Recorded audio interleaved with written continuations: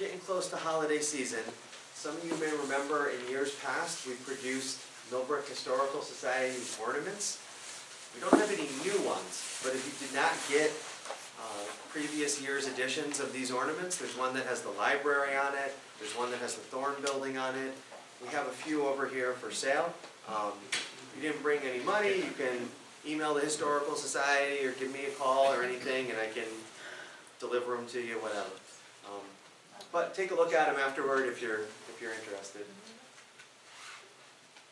Second thing to mention, Allison wants me to pass around this email list. I know many of you are probably on our email list already, but if you're not, you can put your name down to get reminders about events and programs. So we're not on it.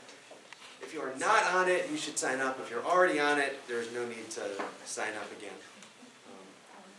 Third thing, we are in the midst of figuring out what programs to have for 2023. We do not have that finalized yet, but I can reveal publicly for the first time our January program, which is locked down. There's a guy named Mark Dillon, who is a New York State Supreme Court judge, who a couple months ago published a book about John Jay, the founding father, John Jay. And so he's going to come and give a talk about that book in January here at the library. He's going to focus in particular on Jay's connections to Dutchess County, kind of early in his career when he was a lawyer. So something to look forward to there. And hopefully before we get to Christmas, people will get the list of all of our schedule for 2023, so you can plan ahead. The formal bit of business we got to take care of. Our November meeting is always our like official business meeting, where we have to nominate and vote on new trustees, new board members, officers for the Historical Society. So this is a little bit pro forma, but this is just something we have to take care of. If you guys are members, we ask you to vote in a second. I'm going to turn it over to Susan, who's just going to explain who's up for election here. Thank you. So this year we have 2 officer positions that are open. For Vice President, John Flanagan has agreed to serve another 2-year term. And for Treasurer, Jim Inglis also has agreed to serve another 2-year term. For our trustees, we have 3 positions open. We are pleased that Kevin McCrane and Michael Sahalis have both agreed to serve another 3-year term. And we welcome new trustee Denise Bauer, who is here with us tonight, as a new trustee also serving for a 3-year term. So perhaps we can have a vote on. Yes, so if you are a member of the Historical Society, and by the way, is everyone a member? No. You guys should be members if you're not. All right. But if you're a member, you can vote. And I'll just ask people, if you approve those 5 names, to say aye. Aye. Anyone opposed? All right, motion carries. Thank you for voting. Thank you. Democracy in action. This list, is this for non-members or That is for anyone who wants to get emails about what we're doing. beyond the club, beyond the Historical Society? Yeah. I mean, it's emails about Historical Society events, but like anyone can sign up for emails. Okay, now I'm already a member, so it seems like it doesn't make any sense to sign up. You get the mailing already, so if you don't need the emails, that's fine. All right, I'm going to turn it over to Kristin here. Kristin is the Director of Adult Events. That's very close. I'm the Adult Programs Coordinator. Okay. Adult Programs. Should have locked that down before. But she's going to talk about Bennett College through its archive, so turn it over to her. Alright, thank you so much for coming. I'm one of those people who very much writes the whole thing down, including like jokes and pauses, and then reads it to you, and does not speak terribly well extemporaneously. So bear with me, I have it all written down here, and then it'll be about a 45-minute presentation, just so you know. I hope I cut a bunch just now.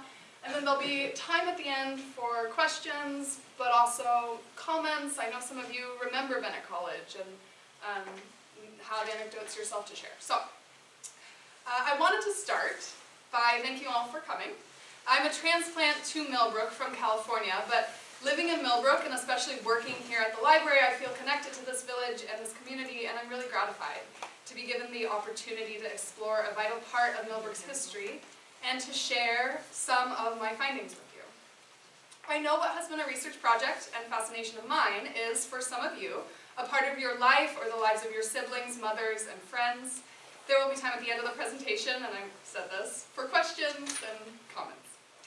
Alright, so this is a history of Bennett College as told through the artifacts in the extensive Bennett collection, which is housed here at the Millbrook Library. We are walking through a curated museum of objects together tonight. Rather than focus on one person, one period, or even exactly one institution, we'll be focusing on a few key artifacts in the collection, approximately one for each decade the school was in existence. Looking at specific artifacts helps reveal the contours of lives lived by individual students or faculty members who wore a sweater, read from a Bible, or lovingly glued a photo into a scrapbook. While I'll certainly also review the broad legacy of Bennett College, this is meant to be a past revealed in miniature that recognizes that history is made up of ordinary people's ordinary moments. So, we can start at the very beginning. Bennett College, at times called Bennett School, Miss Bennett School for Girls and Boys, and Bennett Junior College, was a school founded in 1890 in Irvington on the Hudson and moved to Millbrook in 1809, where it ran until bankruptcy and closure in 1978. In 1985, the Bennett College Foundation and the Bennett Alumni Committee transferred a considerable archive of primarily print material to the Millbrook Library, then the Hayes Memorial Library. Smaller private donations have been added in the intervening years, and the Millbrook Library collection represents the largest holding of Bennett College archival material. The archive itself lives downstairs, almost directly beneath my feet. If you've come to an event at the library in the past, you may be familiar with the Bennett Room, our community room downstairs where we host movie nights and book clubs and art classes. The room is officially the Bennett College Community Room, generously funded by the Bennett College Foundation and dedicated in July 27, 2001. And here you can see our commemorative plaque saying as much. In a closet in the northwest corner of the Bennett Room, we have the Bennett Archive. 60 boxes of various sizes and organized with various degrees of fastidiousness.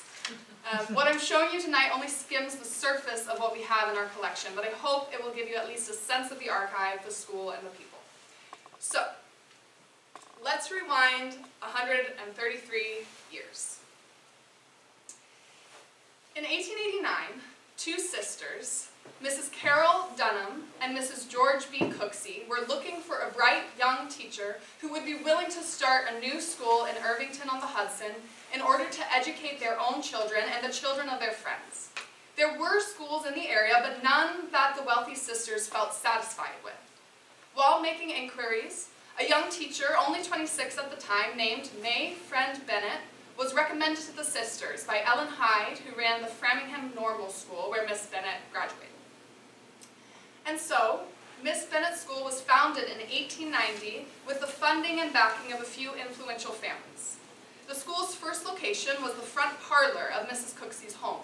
The next year, the school moved to a designated building on Mrs. Dunham's property, and the year after, the building had to have a second story added. By 1893, the school had moved to 2 rented buildings in the town known as Breeze Lawn and had 18 boys and 30 girls enrolled, including 5 boarders, and it was known as Miss Bennett School for Girls and Boys. Her experience with boarders made Miss Bennett want to establish the school's reputation as a boarding school. This is also when the school became girls only, and she traveled up and down the Northeast talking to parents about her school and eventually boarding 12 girls. Miss Bennett's school kept outgrowing itself at a pace to keep Miss Bennett, her staff, and their funders scrambling.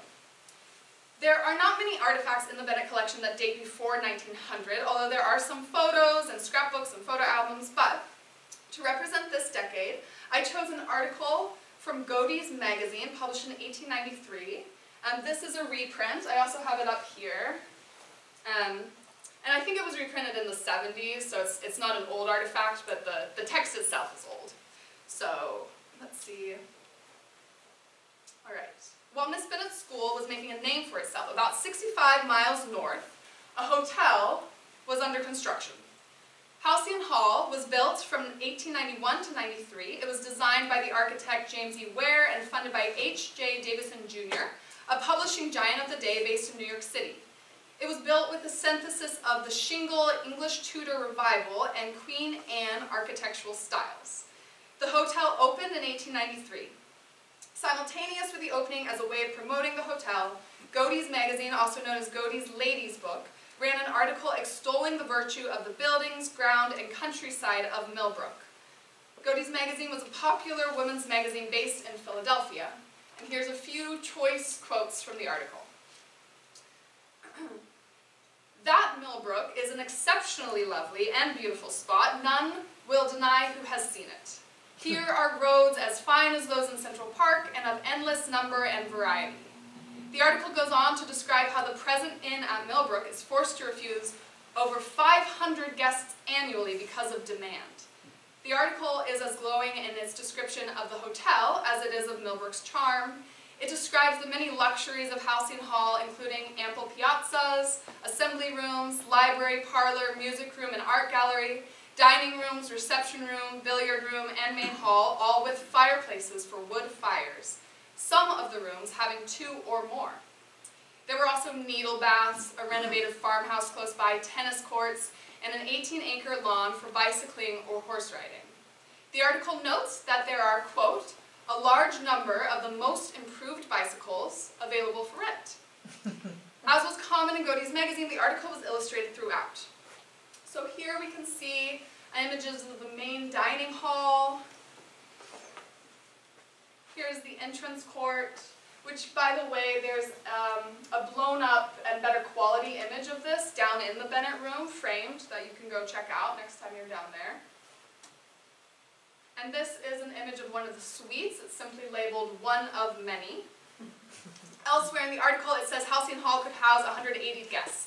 And it was truly a luxury resort from the model of English gentry life. Halcyon Hall may have opened to great acclaim, at least in Godey's magazine, but it would struggle to be profitable and would close in 1901 or 1902 with less than a decade of operation. Reports differ on the exact date. We're going to leave Millbrook, though, and Halcyon Hall for a moment and return for now to Irvington-on-the-Hudson as the new century dawns. As May Bennett began to focus more on boarding, she made the school exclusively for girls and moved it again from Breeze Lawn to Fair Lawn on Broadway Street, close to the Denham's property. They annexed more land and developed the school until, in this period, it was 5 buildings and 90 students, with lawns for archery and tennis and a particularly noted music program. But despite the school's success, Miss Bennett began to feel like Irvington-on-the-Hudson was no longer the ideal location for the school. At this point, Halcyon Hall had already been closed for 5 or 6 years, but Miss Bennett had heard about the hotel and went to tour it with some of her friends and advisors. While still just scouting the location, Miss Bennett and her friends, the Slocums, had purposely not engaged any of the townspeople. But once she decided to buy the property, they approached Samuel Thorne, who encouraged the venture. Apparently, the Thornes and other families preferred Miss Bennett's proposal of her girls' school. Alternative proposals were an inebriate's home and a boys' school, both of which they felt were worse options than a girls' school. So, and this is a talk for Millbrook Historical Society, so I'm very pleased to finally reach the point where the main subject under discussion, Miss Bennett and her school, and the town of Millbrook converge. In November of 1908, the school in its new location was dedicated with pomp. There were marching and singing from students and speeches from Miss Bennett, Mr. Slocum, Bishop Greer, an Episcopal bishop, and James Monroe Taylor, the president of Vassar. One of the treasures of our archive is a number of photo albums and scrapbooks. So this is a scrapbook from Phyllis Blackstone, which dates from 1907 to 1908. You can see it's really falling apart and the binding's totally off, so I'm not going to hold it up for you, but I have lots of images here. So, Phyllis attended Bennett School from 1908 when it opened in Millbrook to 1912 when she graduated. The first half of the scrapbook is from the years before she attended, including some pictures of Thorndale, which she visited often, and some images of her dressed in various costumes. So here's Phyllis as Romeo. And then there are 2 pages, I'm really delighted by this, there are 2 pages of Mary and I as devils. So this is a little faded. This is, I think you can see a little better. Here wait, I have a laser pointer. I really love this image in the top left of them smiling as devils. One thing I appreciate about the Phyllis Blackstone scrapbook is that she really gives a sense of not just her daily life, but a broader picture, including some really great architectural shots of the school. So here are 3 different views of Halcyon Hall from the time.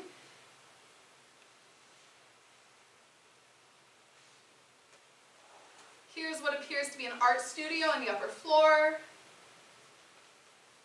This is an image of Phyllis Blackstone in class, and you can see here an arrow actually drawn on the picture pointing to her to indicate that she's that one in the second row. And then here's another architectural shot, and this image is pretty dark, but it is of horses and the stables.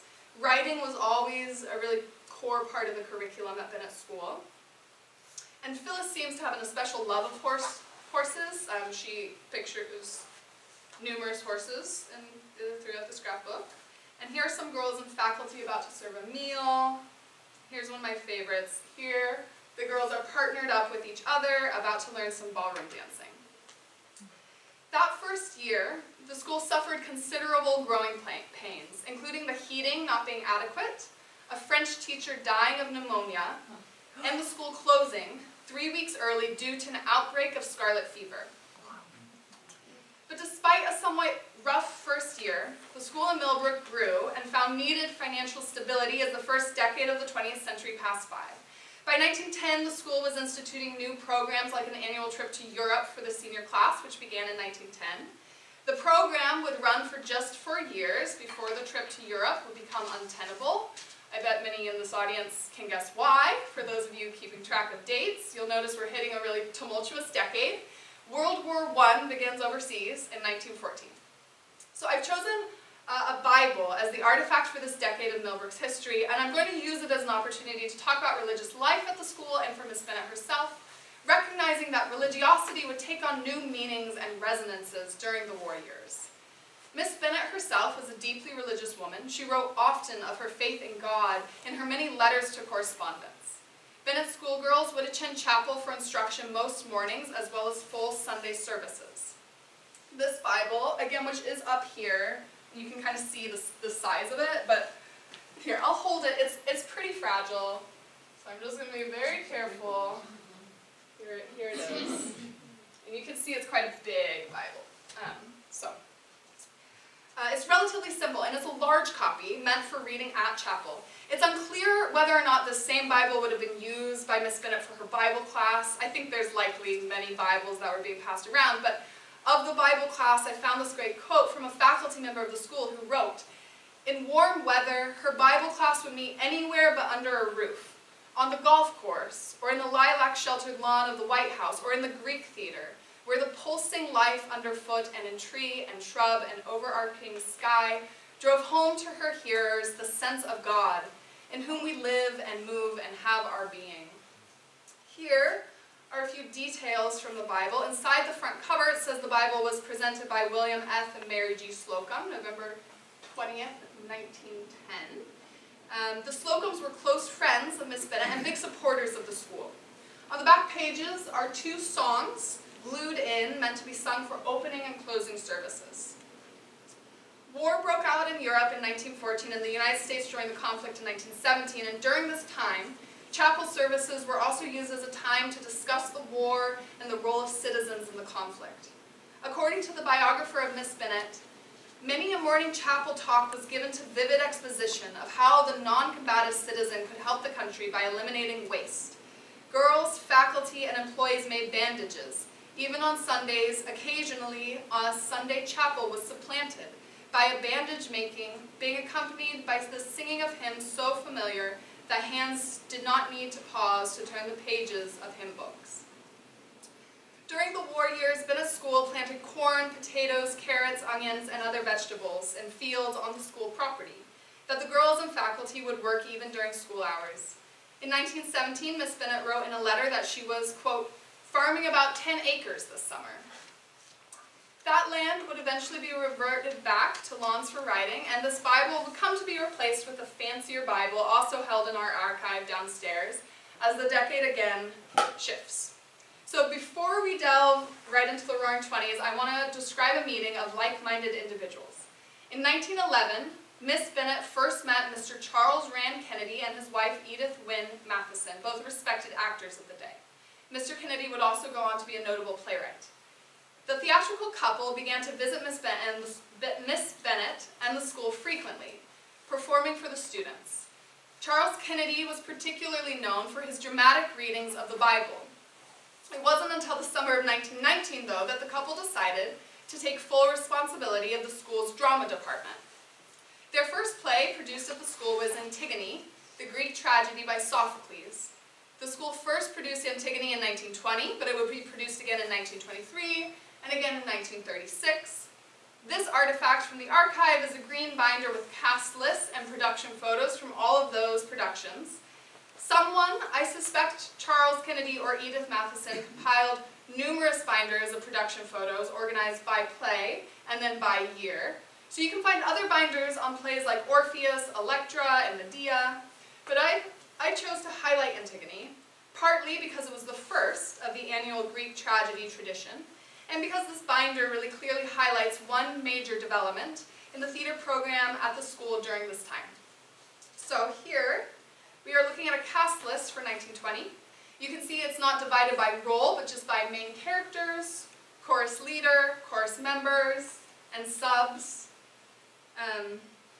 Presumably, the main roles would be assigned verbally to the students as they showed up for the first rehearsal. There are also two sets of names for each slot, one set in parentheses. I think this indicates that there was two casts, a main cast and an alternate cast for the production.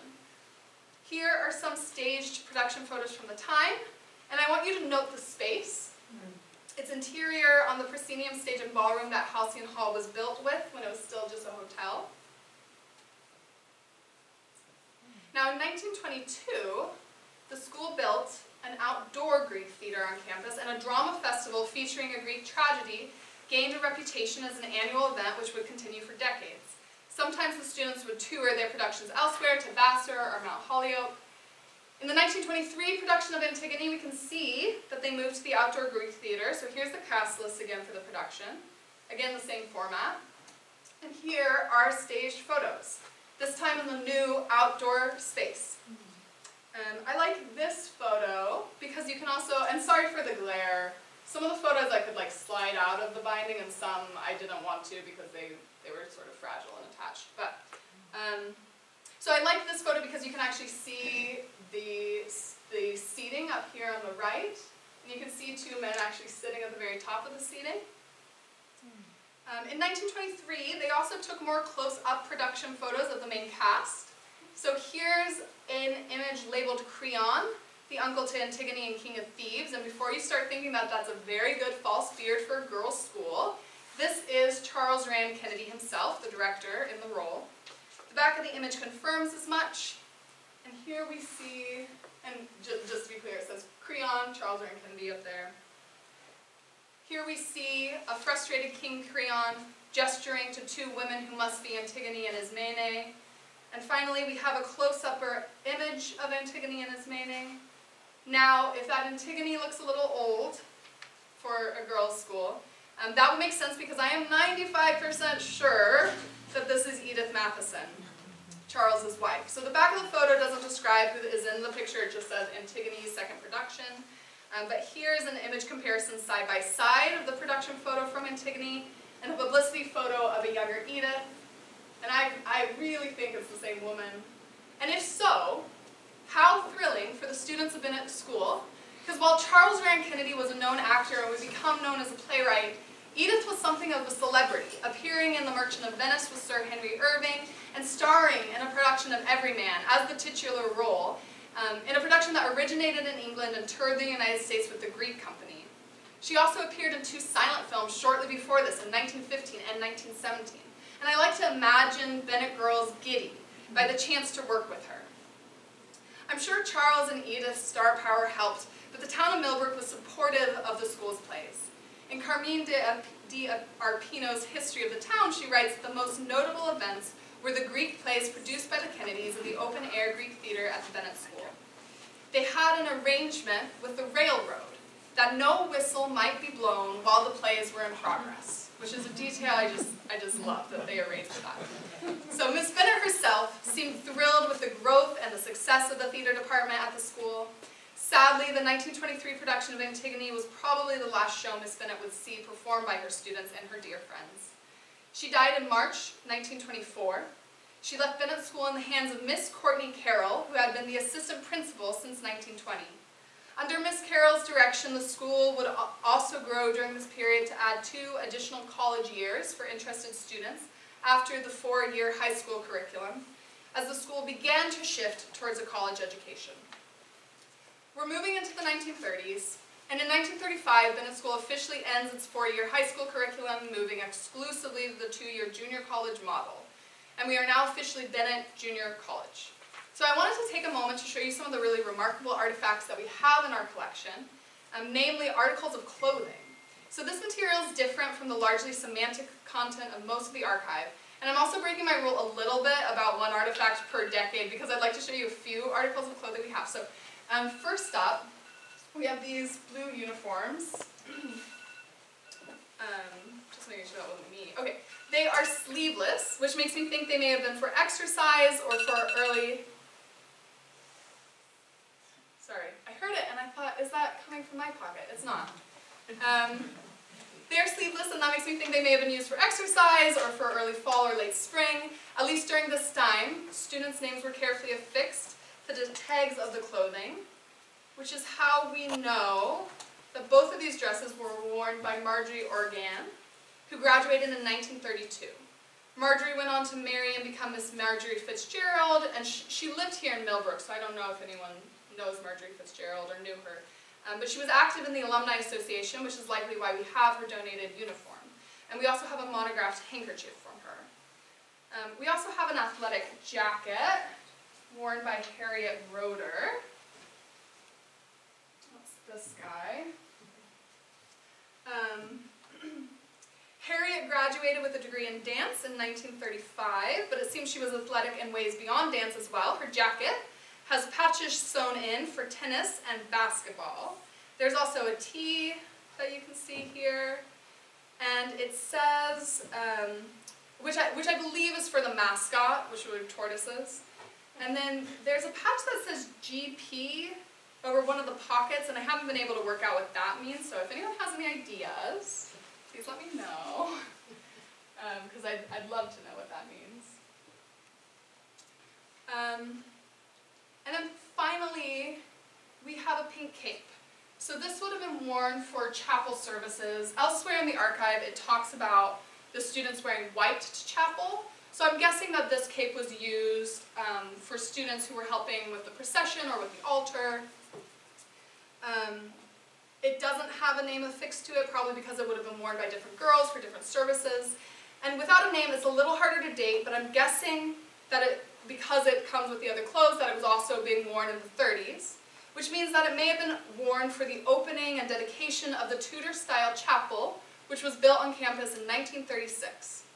So one thing in common with all the articles of clothing, at least during this time, is their relative simplicity, especially for wealthy girls. This was by design. In one school catalog, it was advised, the work done in gymnasium and in classes for training and speaking and singing brings about many changes in the physical proportions of the pupil. It is advisable, therefore, that girls bring only those clothes that are simply made and easily adjusted. And in the 30s in particular, the simplicity of dress could also have been owed to the Great Depression. While Bennett School girls wouldn't have been as adversely affected as most of the country, again coming from wealthy families, they would have been aware of those that were struggling. And as the country turned into a new decade and a new global conflict, disciplined austerity became a wartime virtue. While looking for something else entirely, I stumbled upon an unmarked binder where I discovered the records for the International Relations Club from 1937 to 1942. And for those of you who are bad at dates, and no shame if you are, World War II begins in 1939, with the United States entering the war in 1941 after the attack on Pearl Harbor.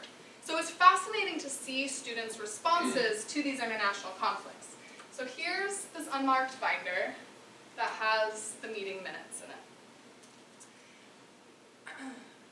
The club seems to have typically consisted of a presentation on a geopolitical topic given by a member or a faculty member and some discussion. Early in the club's history, every third meeting was a movie program.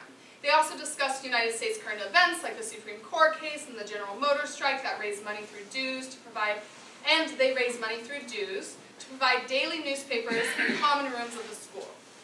This club was a part of a larger partnership with the Carnegie Endowment for International Peace, and once a year the endowment would send one speaker to each club without charge. Some lectures were followed by tea. The binder is mostly full of minutes from official meetings submitted by the Secretary-Treasury of the time. As World War II began, we see the club, which had been meeting once every 2 weeks since its inception, begin meeting weekly. In the notes for an October meeting in 1939, just 2 weeks after war is declared in Europe, Secretary-Treasurer Jane Colt wrote, "We decided that there would be a compulsory meeting every 2 weeks and an optional meeting once every week. The topic of this meeting is also mentioned in the same document. A short discussion was given on the origins of the Second World War by Dr. Moss. As we roll into 1940, the group is frequently discussing neutrality and isolation and debating the United States entering the war. In February 1941, not quite a year before the United States would enter the war, the faculty advisor for Bennett College, Thomas P. Whitney, organized a roundtable discussion with the Hotchkiss School, at the time a boys' school. Here you can see the topic was, how can the nations of the Western Hemisphere best cooperate for defense and economic development? And I want to draw your attention in particular to point C, and this is blurry, it's not the photo quality, it's actually the document itself is pretty blurry. But point C says, how may totalitarian influence in the hemisphere be eradicated? And it was to be discussed by girls from Bennett College. So in November of that year, Bennett College and Hotchkiss School met again for a panel on the discussion question, what sort of peace should an Allied victory produce? On December 7th, 1941, Japan attacked Pearl Harbor. The International Relations Club met just 3 days later. I imagine the mood was somber. The notes say, Lewis and Son gave speeches covering present-day Japan and her aggressiveness.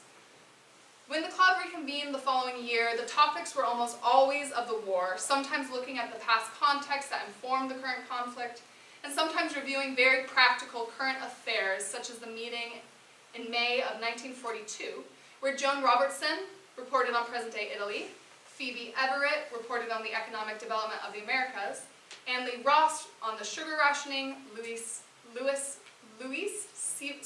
Swenson on the rubber rationing, and Helen White on gas rationing.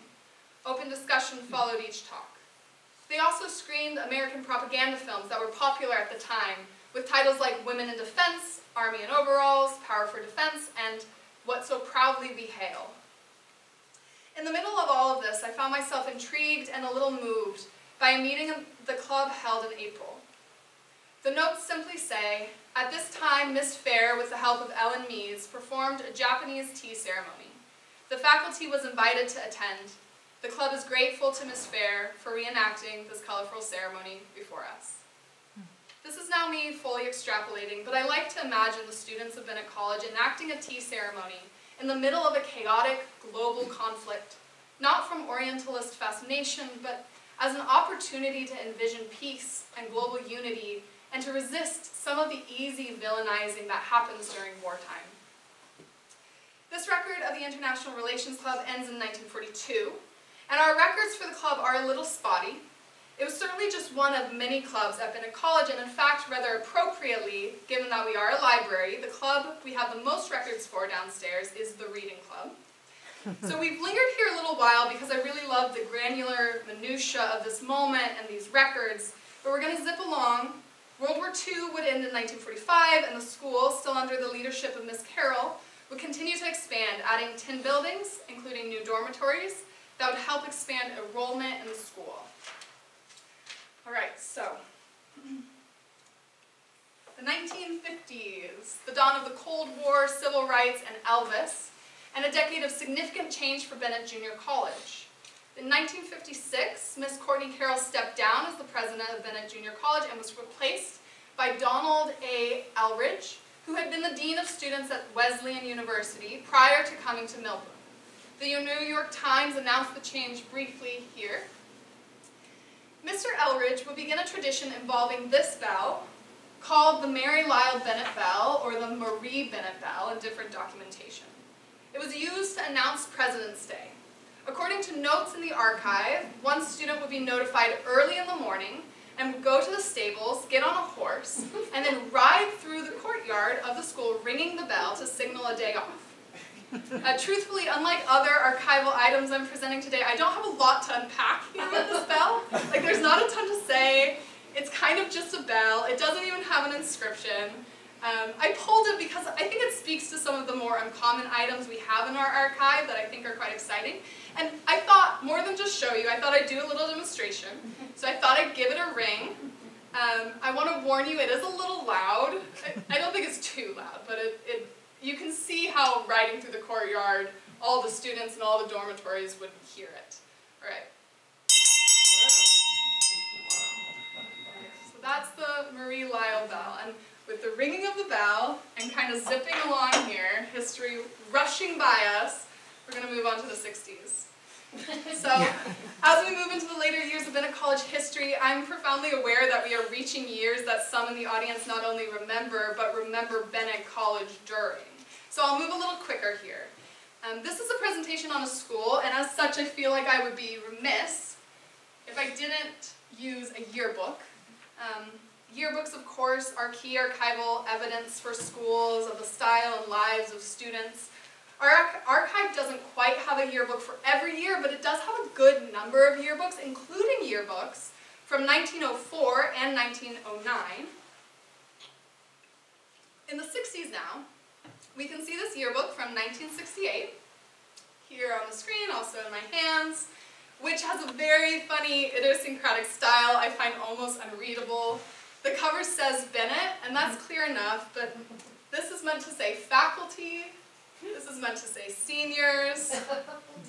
The yearbook itself is fairly standard. Each senior gets their own photo, and it says what they are graduating with a degree in, sometimes a nickname. Shout out to the senior whose nickname was Onion in there. And it usually has a quote from the seniors as well. Freshmen are shown in candid group shots. The last part of the yearbook is given to campus life photos, and it ends with sponsors, some of which are familiar to us. Bank of Millbrook, Joseph Velletri's Sons, Morona's Market, Reardon Briggs, the Millbrook Round Table, as well as IBM, which took out a full page. There's a kind of baffling quarter-page sponsorship placement that reads, "Men will pause for blood and gore. To our friends, best of luck in '68. It's this one here. Here's Millbrook Round Table, by the way. I have to assume this is a joke, maybe an inside joke of some kind lost to the annals of history.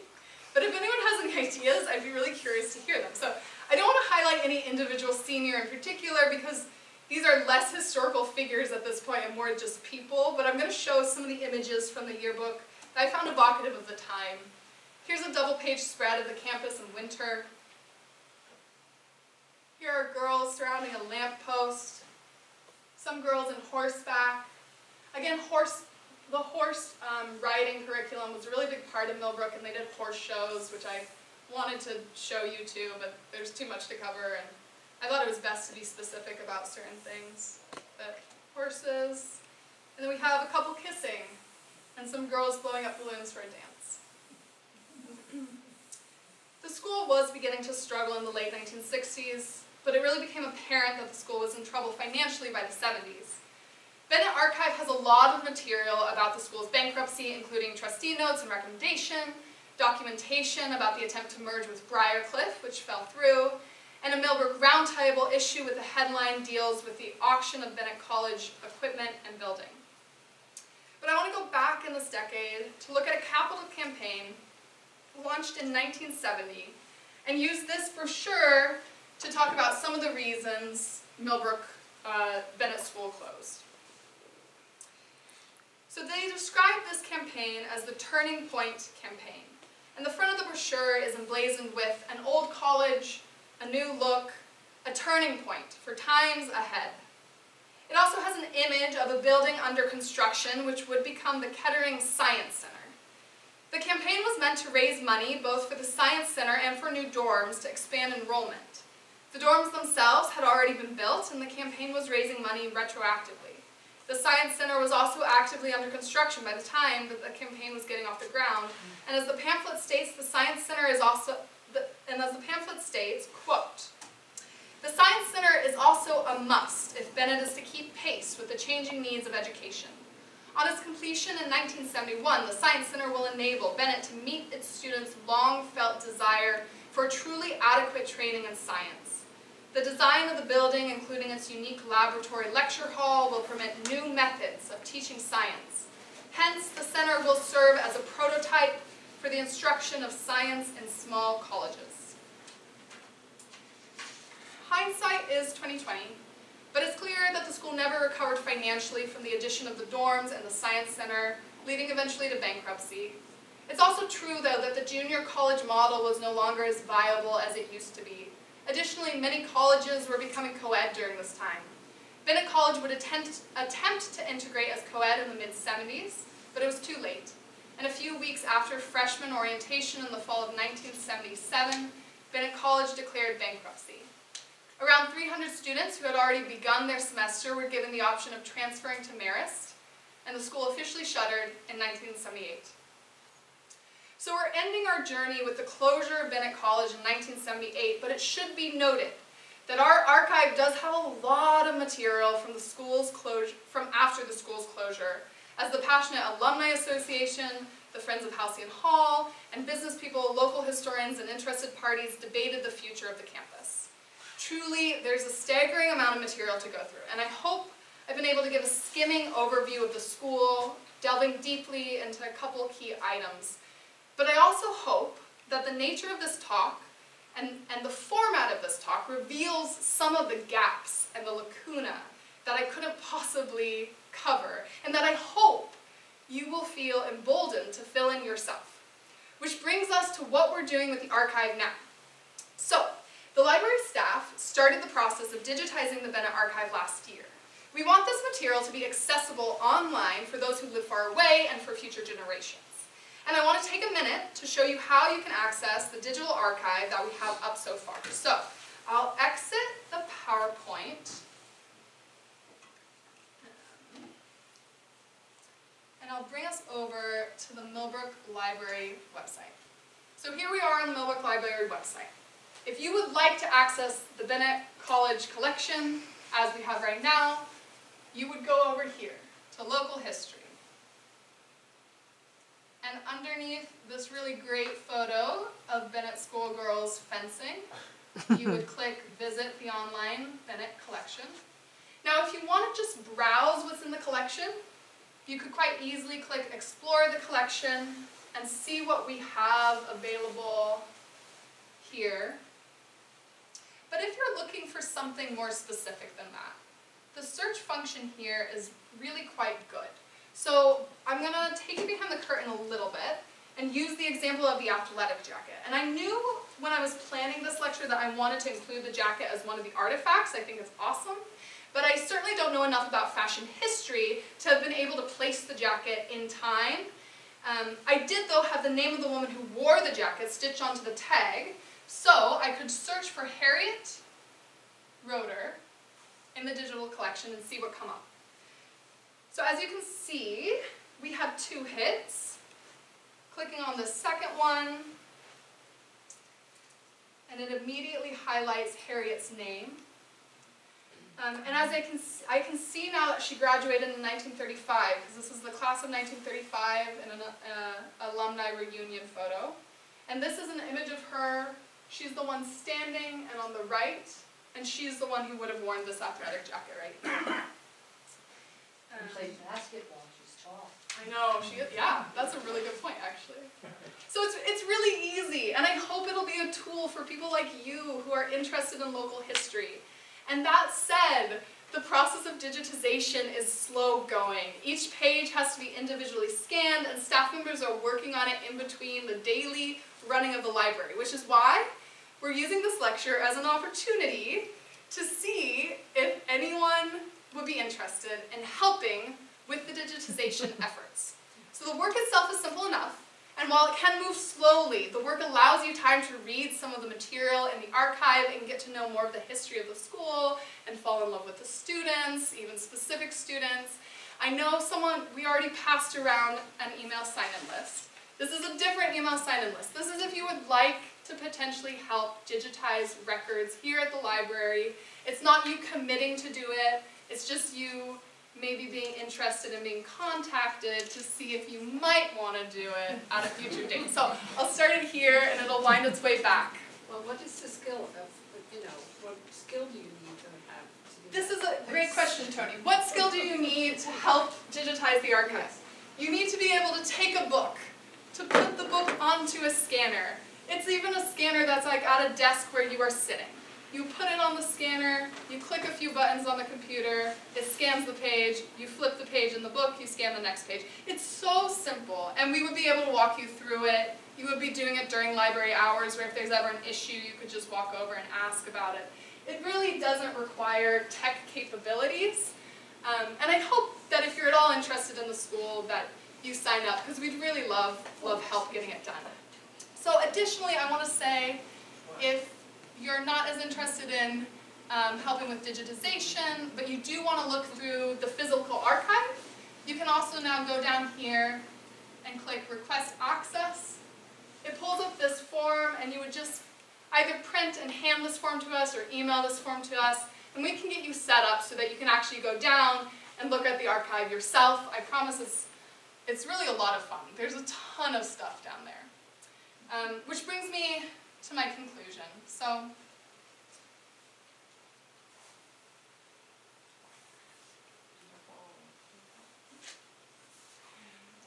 I fast-forwarded past the legal and business proceedings of the year after Bennett's closure. I fast-forwarded past the alternative history after it fell into ruin, where it became a destination site for urban explorers with cameras and teens with spray bottles.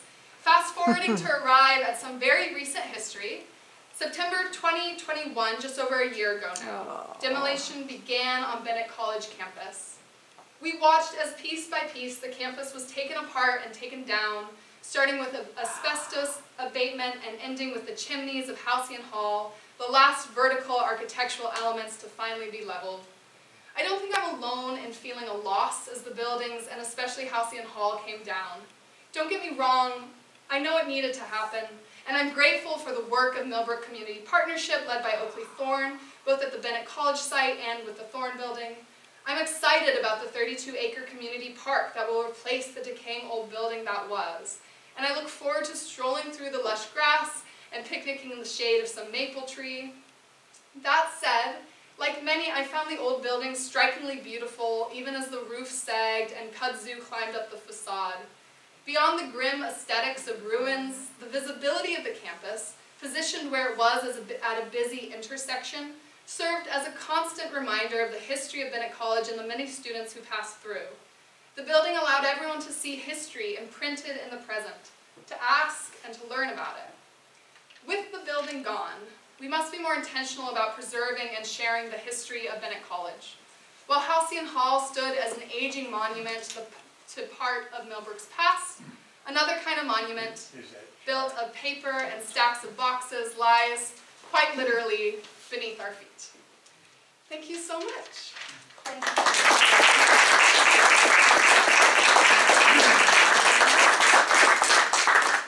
So that's my presentation. Like I said, I just read directly through. But was there any comments, any questions that came up? I see the sheet still making its way around. So if you have more questions about that process and whether or not you feel like you can sign up, I'm happy to answer those too. I'm curious, what kind of degrees did the girls get? Oh, there were a lot of different programs. So there was degrees in dance, there was a really prominent program in child studies. There was a nursery, which I understand, is John Flanagan here? He's not. Oh, so John Flanagan, who's a member of the History Society, went to the nursery school, so there was a teaching nursery there. There were degrees in English. In the yearbook, you can flip through and actually see. It was pretty standard things. Yeah, I think that was part of the child care program, right? Yeah, the My teaching daughter nursery. went to the nursery school. Rosemary, I can't think of, does anybody know her last name? She was the head of the, Of the nursery school. oh, yes, and she was such a wonderful person. Yeah, I believe that. Great staff, and the girls were great. And in the archive, there's documentation from the nursery school, including names and carefully listed heights and weights for all the children that passed through. Oh, it was wonderful. Yeah. Was there any alteration of Halcyon Hall during, after the process of becoming the college, or Yes. where do you go? There was significant alteration, and I didn't get into it, but a really good source, if you are really fascinated by that architectural history, is that the Friends of Halcyon Hall in the 91, I believe, actually, submitted Halcyon Hall for inclusion on the historic register of historic places. And in that, they do a really detailed documentation of the building and the alterations that were made. So there's a huge amount of architectural history that went into that report, and it is in the archive, and you could really look through it and get a lot of detail. So yes, is the short answer. I have an interesting piece of fact. They had the auction you were mentioning, Yeah. and because we lived like diagonal from here, well not from here, but from Bennett College. We grew up, and we went through that auction a little bit, and my dad bought one of the big, huge tables that we have as a dining room table, and it pulls out the leaves, from the top, it pulls it from underneath. Oh, And cool. that was one of the tables that they had in like a conference room and stuff. Yeah, So she still has that in her dining room. that's amazing. They auctioned all sorts of stuff off. There was like pianos. There was the writing center got auctioned off for $280,000 or something. So buildings got even auctioned off during that time. And again, there's documentation about that auction in the archive, which is really cool. I and remember special. the cherry walnut type of staircases and it's like dark Yeah, wood and stuff. it's really cool. Thank you for sharing. That's amazing.